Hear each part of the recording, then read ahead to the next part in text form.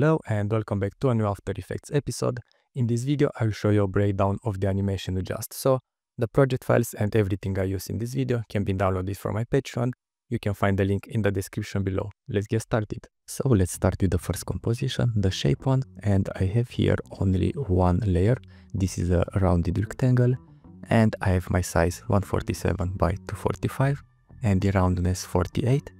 Then I have applied an inner glow layer styles, and for this I have the blend mode to color dodge, the opacity to 30, the color to this green color, then the size 33.5 and the range 60%.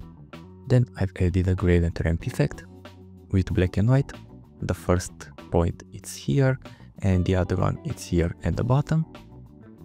And then if I go to window, essential graphics, you can see that I've added here three properties. First, it's the start color and the end color of the gradient ramp, and the third one is the roundness of the shape layer. And this is because later on I want to reuse this shape composition and I will need these properties. You will see later how. And I can close this now and let's go to the next composition. Alright, so for this composition, let's start with the first layer. So I have a text layer here, it's just the A letter. Then I converted this to shapes by right clicking on the text layer, then create shapes from text. And by doing that, you will get the A outlines layer and you will have the path of the letter.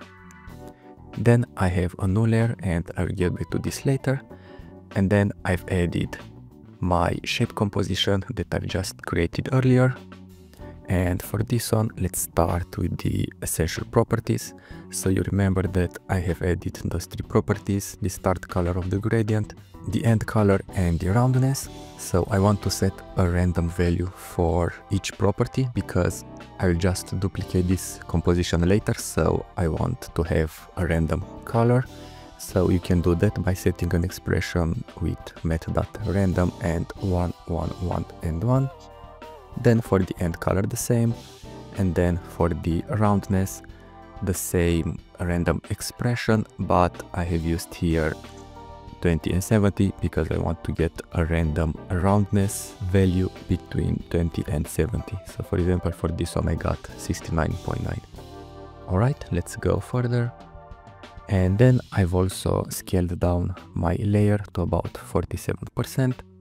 Then for the rotation I have set a wiggle expression, and for the speed 0.4, and for the amplitude a random value between -180 and 180.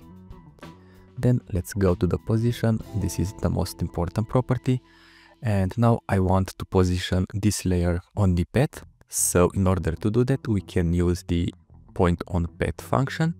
So basically first I just set my layer to the A outlines layer, then the path to the layer.content.path. Then for the spacing, I have linked this to a slider control from the null tree layer. And if I check here the null tree, I have added here a slider control effect. I have renamed it to spacing, and then I've linked it here in my variable spacing. Then for the t variable, this is index divided by spacing. So I have here index -2 because if I check the first shape layer, then you can see the index for this is 2 and we want to start from 0 because the points on path start from 0. So then to -2 it's 0. And then I have used the path.pointOnPath function, and now this shape is positioned on the path. And then if I duplicate this with Command D or Ctrl D if you're on Windows, you can just see how each shape gets positioned on the A path on the next point. So first one it's point 0, then point 1, point 2 and so on. And I will remove this because I've already duplicated my shapes.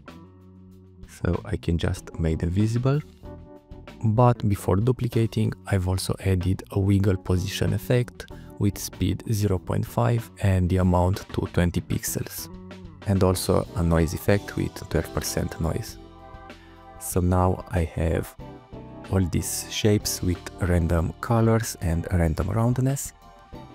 And you can see that they are also rotating and moving just a little bit due to the wiggle effects we have on rotation and position. And then if I go here from the start, you can see that the shapes appear gradually one by one.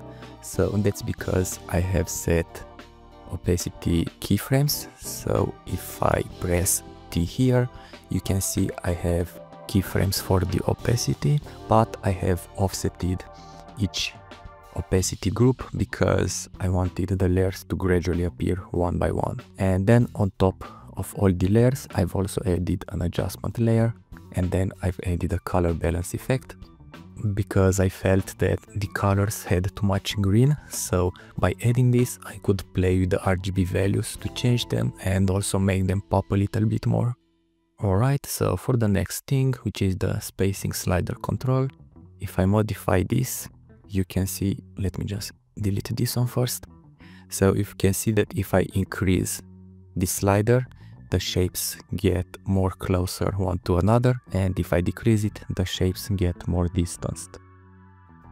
So at first I've started with a value of 193, so the shapes were really close one to another, and then I've decreased the spacing to have them to about 43, which is like this. Alright, and the last thing I have here is the path of the A outlines layer, and I've modified this one a little bit. So first I have changed the path to go from A to B, and then to C, and then to D, and so on. And that's the cool thing about this method, because if I just take, let's say, this point and I move it, you can see that the shapes get updated in real time and they stay positioned on the path. Alright, so that's all with this composition. Let's go to the next one. Alright, so for this composition, I have my digits filled with the shape that I've created in the first part. So you can do that by selecting your text layer and then the shape layer. And also I scale it down to about 72%. And then you select both of these, and then I will use my plugin Crop Repeater. You can also get this from my Patreon if you want. I will put the link in the description below. So I set my distance between shape to about -10, and then I click on create instances, and now I have the text layer filled with my shape layer. And here for this variation of animation, I don't need the masks, so I can just delete them like this. And then you have your outlines layer. Again, create this by right clicking, create shapes from text, and then you copy this one, and then you paste it here, you move it at the bottom, and then you take all your layers, and for the track matte you select the outlines layer, and it will look something like this. But I've already did that, so I'll go back to my instances composition, and here again for the shape composition I've applied the same effects that I've applied to the previous composition. Random colors and random roundness, and also wiggle rotation and wiggle position, and also a noise effect. And then I've also applied some color adjustments like before. And here these adjustments layer are just empty adjustments layer because I want it to have different colors. You can see that if I start duplicating this, you will get different variations in color, roundness and position. And the last thing I did, I've animated the path for this outlines layer to go from 9 to 8 to 7 to 6 to 5 and so on. So that's all this composition. Let's go to the final one.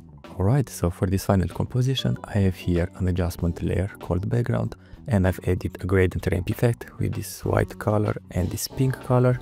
Then I have another adjustment layer called grid, and for this I've added a grid effect, and before that a ground bounce, because I've rotated the adjustment layer, and if you want to extend the grid you have to add the ground bounce effect.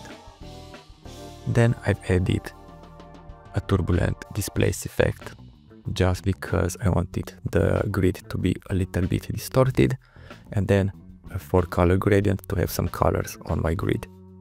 Then another adjustment layer called ball, And here I've added the CC ball action effect. If I zoom in a little bit, you can see we have small rectangles and it looks pretty nice.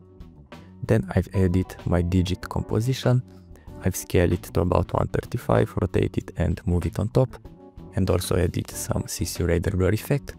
Then I've duplicated this one and move it in the in the bottom left. Then I have another adjustment layer called blur, and here I've added a CC radar blur, then another adjustment layer called noise, and here I've added again some noise. You can see without and with. And then I've added my letters composition, and for this I've added again a radar blur effect and a drop shadow effect.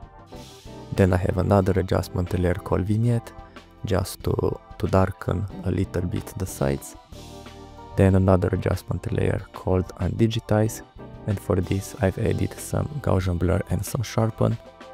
If I zoom in a little bit, maybe you can see better, it just makes the contour not so sharp, so that's why I called it digitize. And then a curves effect just to make the colors pop a little bit more.